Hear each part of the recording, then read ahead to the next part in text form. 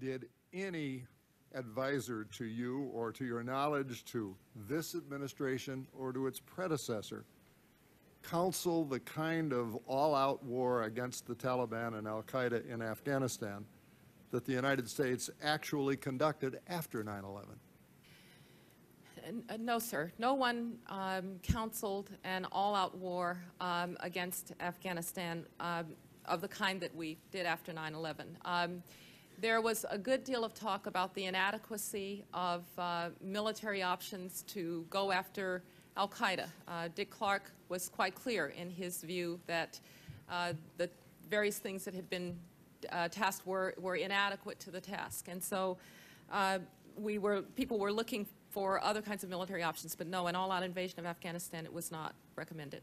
Was it possible to conduct that kind of war in Afghanistan without the cooperation of Pakistan? It was absolutely not possible, and this goes also to the point that I was making to Commissioner Gorelick.